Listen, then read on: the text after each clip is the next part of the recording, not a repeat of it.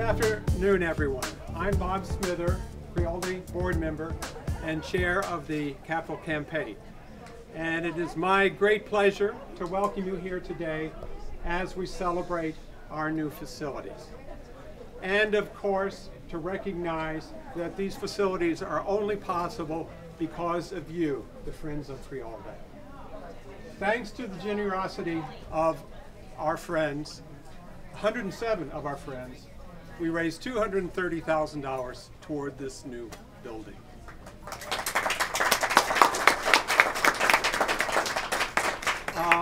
I also want to take a moment to recognize some other friends of Crealde.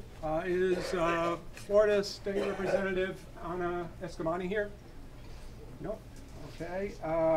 Craig O'Neill, Assistant Director of Communications, City of Winter Park. He's not here either. City Commissioner Marty Sullivan. Are you here, Marty? Terry Olson, Director of Cultural and Artistic Affairs, Orange County. Nope. And finally, President and CEO of United Arts, Jennifer Evans.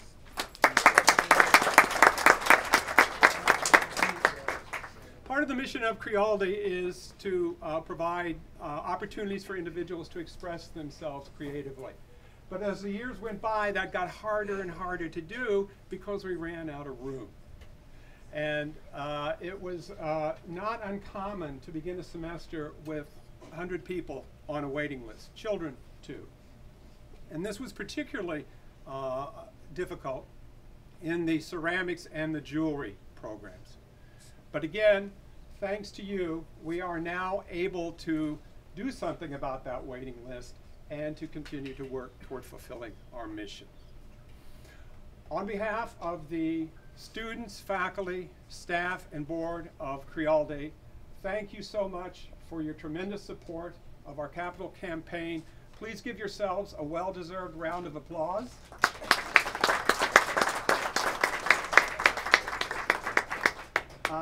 Next up is to talk about other funding for the campaign, Betsy Schreier, Grants and Special Projects Manager of Crealde. Please welcome Betsy.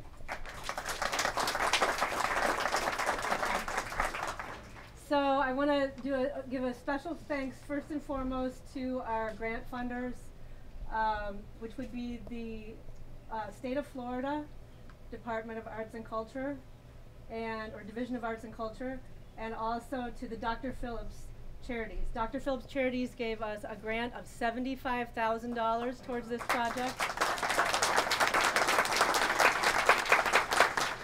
And the state of Florida, which helped us to be able, along with your contributions, to be able to match for the state of Florida at a $100,000 grant.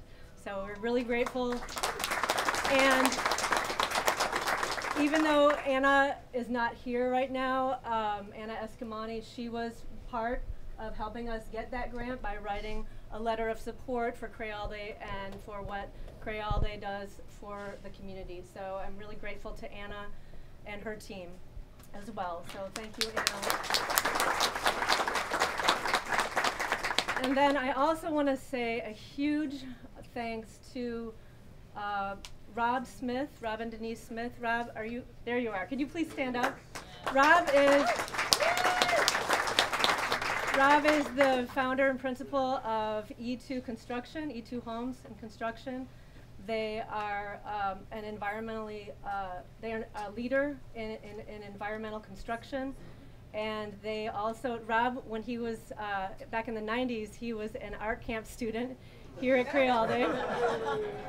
So when Peter approached him about, when Peter and Dean approached him about the possibility of doing this work, he said, well, I guess this could be my good project of the year. And it really was, because the project was over $600,000, went $206,000 over budget. And Rob donated that in materials and services.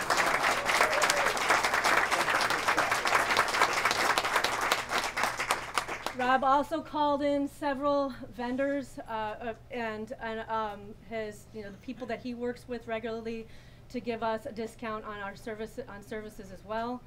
So Rob, I mean, we cannot thank you enough. It was a huge gift. We're really, really grateful to you.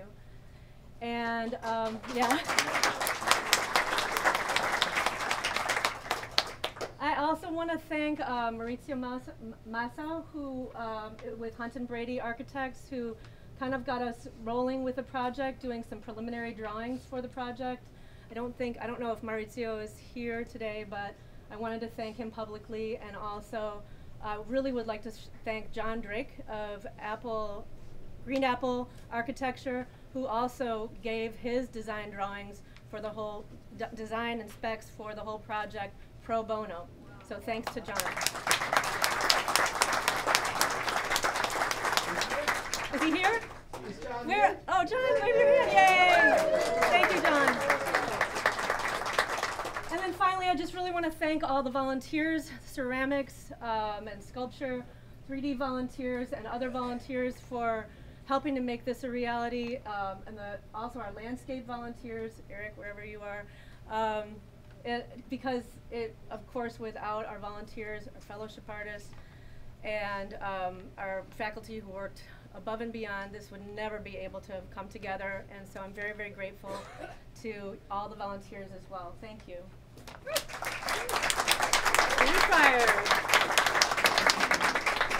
Thank you, Betsy. Thank you, Bob. Good afternoon. It's a pleasure to be here. Thank you all for coming out on this beautiful day. I don't think we needed to do a lot of arm twisting to come out today. It's such a happy and joyous occasion. I told my staff for the last 2 weeks, we're all nervous. There's so much work to be done to get the campus ready. I said, you know, but we really don't need to be nervous because we're not asking anybody for anything. All we're doing is say thank you. And we're saying thank you to all of you who are here and all the many people who are not here who made this possible.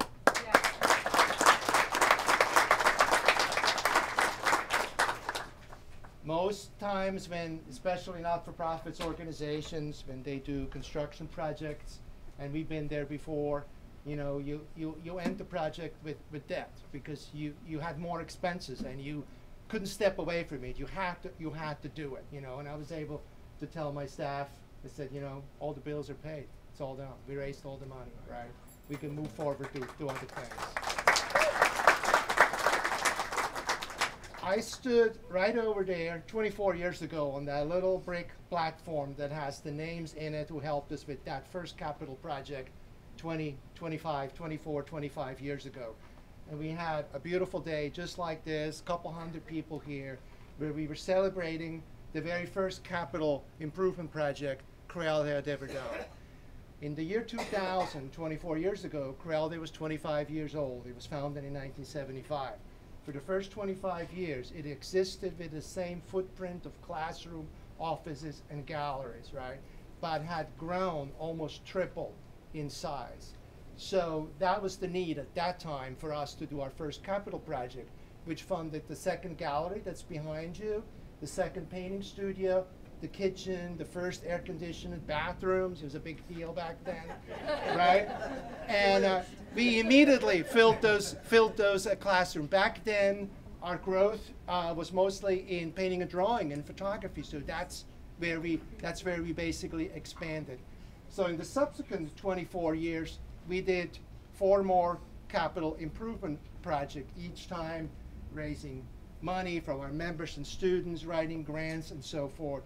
And each time it was in response to a need, with the capacity, what we needed in our classrooms, with the demand of our students, with the changing demographics. You know, a long time ago, we just had evening classes. Now we got classes 7 days a week, Sunday afternoon and Sunday evening, and people have more flexible schedules and so forth. So the capital campaigns that came in the next 2 decades, they funded paving the parking lot, more bathrooms, roofing jobs, you know, all these kind of things. But in the 2 years leading up to the COVID pandemic in 2018 and 2019, the board, the staff, and I realized that the growth in the 3D programs, primarily wheel throwing and hand building in ceramics, were totally unstoppable. Within a matter of a few short years, the enrollment in those programs doubled. Where 20 years ago, ceramics and sculpture were very small programs. They were no longer small programs. Our facility was completely outdated. They would have to literally, in the morning, teach a hand building class, move things out of the way, bring the wheels in, and it was just very, very, very, very cumbersome. So in 18, we put together a big campus renovation plan. Also, our office was tiny. We were working on top of each other, and it included putting a second floor on the office, doubling the ceramic space, adding space to basically everything we did now except the office, right? And those were good plans, and we were going to start raising money, and then COVID came, and of course it put a stop to everything.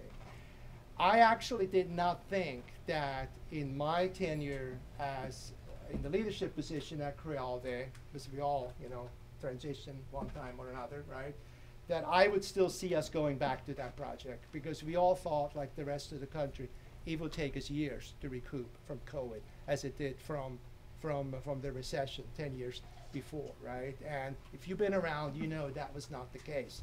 Crealde was only closed for 6 weeks. By 2021, we were back to pre-COVID levels of enrollment. And by the fall of 21, we already started having waiting lists. So I went back to the board and I said, you know, that mothballed plan we have from pre-COVID, I think we need to take it off the shelf, but we need to fast track it. Unfortunately, scrap the plans to the office. Nobody wants to pay for that anyway, right? The administrators and so forth, let them work wherever they can work, okay? So we cut the project basically in half and only concentrated on expanding the classroom space. We started raising money in the fall of 21, and we moved into the new facility this January. In 28 months, we went from raising the money, writing the grants, approving the grants, hiring a construction company, getting the designs done, and doing all of this without stopping one single program. So the staff here really needs to be commended, the faculty, for working through all this, because it wasn't always easy. We knew we couldn't afford, you know, just saying, well, let's just close ceramics and sculpture for 6 months while we do construction and lose $100,000. That was just not, you know, something that we were able to do. So what did all this really do for Crealde, and what is it doing right now, right? We doubled the space in ceramics. There are now 2 separate studios, one for wheel drawing and one for ceramics. We're literally side by side. These classes can take place with 2 different instructors. There's sliding doors in the middle that can be opened up for special events, guest workshops, and so forth. There is right behind us an enlarged and much safer glazing room where now multiple people can work in there, not just 1 or 2. There's a state-of-the-art ventilation system in there. There is, for the first time, a private working studio for the fellowship students. The fellows are the people who do a lot of the work in the studios that cannot be absorbed by the small paid staff. And they're sort of in a work learning exchange program here. And they have keys. We call it keys to the kingdom. They can come and go as they want. But where are they going to work when there's always classes, right? They don't want to come at midnight. So now they have a private studio that they can go in anytime they want and work. We also, right over here, where Bob is standing, we built a 3rd kiln room with 2 large additional electric kilns to help with that firing need and capacity that the present 265 ceramic students produce. It's a lot of people. They do a lot of beautiful work, but that all needs to be fired and glazed, and all this stuff needs to be done to it. That's incredibly time and space consuming. So in 5 years, ceramics has doubled in enrollment. In 10 years, it has tripled in enrollment. So there's literally an explosion in that art medium. And I also want to credit Jeff Rogers, who we hired about 1.5 years ago to be the head of the ceramics program. He had a lot of positive influence. We made really good changes to the design plans, the workability for the studio. And I tell him, I said, you know, the one thing you're going to be always remembered for, you put the whole department on wheels. You can see everything's on wheels, everything rolls, you know, and that's really great because it's a lot of heavy lifting that people have to do, and you know, Crealde has people of all ages, not just fit 28-year-olds, you know, that come work and study here. David Cumby, who is the head of our sculpture program, he's benefiting from about a 35% enlarged teaching studio. It's in the other building. You see it when you tour there. And you know, it has new lighting, it has new air conditioning, it has all new furniture, it has new professional sinks. The lighting is all brand new. He finally gets that workspace that he's wanted for forever. You know, he worked in that little tiny studio before. There's a tiny studio right next to it, which we never had before, and that's our jewelry studio. So for the first time, we have it dedicated 100% to jewelry. And this is Stefan's Alexandra's program, and you have to see it. It's a really cute place. It's very old world, and you know, and people work there with all their jewelry equipment. It has a really good feeling to it. My favorite studio is the one way in the back in the other building, and that is the headquarters of our Young Artist program, and also where our community groups come in, the field trip groups with Orange County, they come in there. It just has a huge window. It looks, you know, out the back, and it's just, it's a lovely place. So E2 completed their construction in late January. Meanwhile, the entire contents from those studios were in big trailers in the parking lot, and our staff, primarily those 4 people I mentioned, with the assistance of lots of others and volunteers and students and faculty, had to move everything back into the new studios. And 10 days later, in second week in February, we started classes, and we've been, you know, going at it, you know, ever since. We can't thank everybody who's made this possible, but I do want to recognize the admin staff in the office who was part of all this. You know, we kind of co-suffered together through a project like this, and they help with fundraising and with dealing day to day with the construction people that were here, and the program interruptions, and how do we go around them, and so forth, and still move on, you know. And John Baker, who is our facilities and special events manager, who you know, he takes care of his campus, and during construction and after construction, there was a lot more to take care of. The last 2 months, we pretty much spent upgrading the outdoors, the landscaping, the irrigation, the pump that runs, you know, everything that could break broke and had to also be replaced. And then you know how it is when you look at beautiful new buildings, then the others don't look so good anymore. Then you have to start painting them and doing all this kind of stuff. I want to also acknowledge my wife, Betsy, for just working with the grants on the Dr. Phillips Foundation. Dr. Phillips is not one of those places you just walk up to the door and say, we want to do a grant. You have to be invited. And before you do that, you have to build a relationship, right? And I remember when it got to the point, after phone conversations and all of this, I said, I want to go to them. I want to go into their beautiful space down in the Dr. Phillips neighborhood. And we met face to face with the CEO there. And Betsy set all that up. She continued moving that relationship forward to where we really got to the point where they said, okay, we're ready, you can submit now. We pretty much knew that that was going to be, you know, producing the grant. The state of Florida, we love and hate them, you know. It's always up and down, you know. You never know if you're going to get the money or not, you know. It's not your fault. You're one of the big supporters. There's Anna Escalani. Thank you. I go every year with the advocacy group with United Arts, with Jennifer and Terry Olson and others, and we go visit the legislators and so forth, and we meet so many wonderful people. But, you know, it's a lot of people. It's a democracy. They all have an influence, and one year arts funding is really big. Next year it's really small, right? So this $100,000 grant was first approved, recommended for approval, and then it didn't make the list. We were hanging at the edge. All the grants above us were approved. We were the first one off the list. After we got a great review and everything, And then a few things changed around with the budget process, and our project was brought back in. You know, so Betsy monitored all that, and I'm very thankful for that.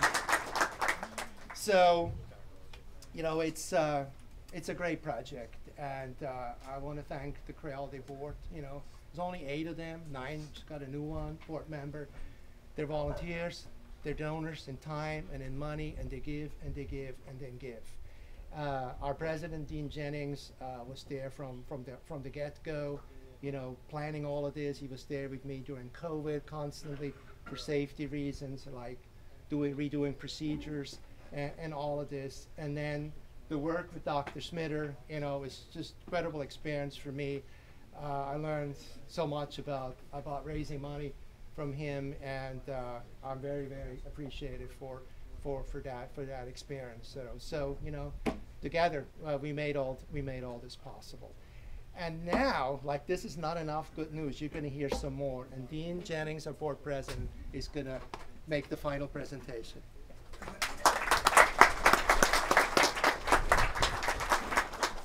Thank you, Peter. And thank you, everybody, for coming out today. Bear with me. I know it's hot. The sun, it looks beautiful unless you're underneath it. But let me tell you that it's my great pleasure right now to announce a very generous donation on behalf of Crealde by a longtime Crealde supporter, a longtime sculpture student, former board member, and a past board president, Dr. William Platt.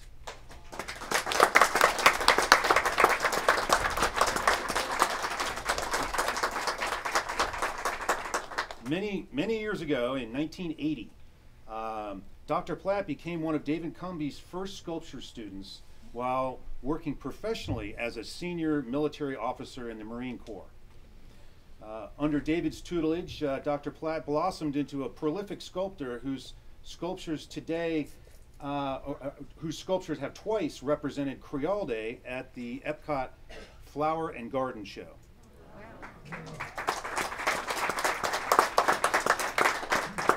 Today, 3 of his works are on permanent display locally.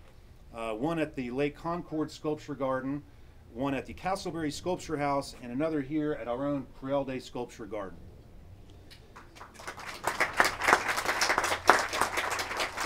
Dr. Platt has been the primary sponsor of the sculpture department of Crealde for decades, in addition to his being a patron to many local artists during the same period.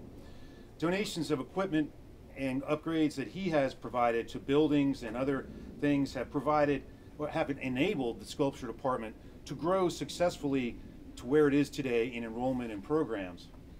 But most importantly, recently, Dr. Platt made a very, very generous bequest to Crealde of a future gift equaling over $750,000.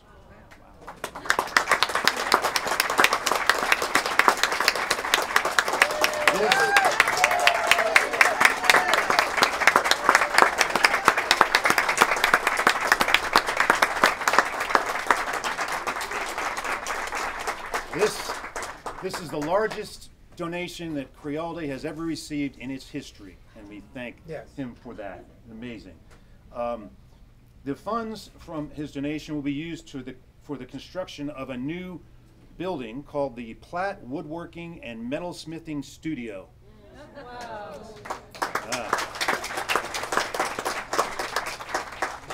The new building will enable the existing metalsmithing program to grow, as well as provide space for a brand new program in woodworking to come to Crealde, which Crealde does not currently have. The future Platt Studio building will also include a new foundry to replace the old foundry, which will have state-of-the-art technology, and it will be located approximately in the same location as the existing foundry is now, overlooking the lake. It'd be really nice. It's hoped that the studio building will contain around 3,000 square feet of indoor and outdoor workspace. So we're hopeful for that.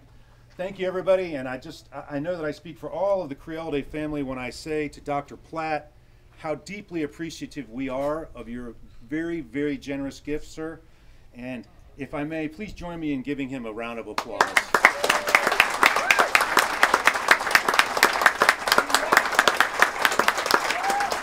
That's it. Thank you. Thank you.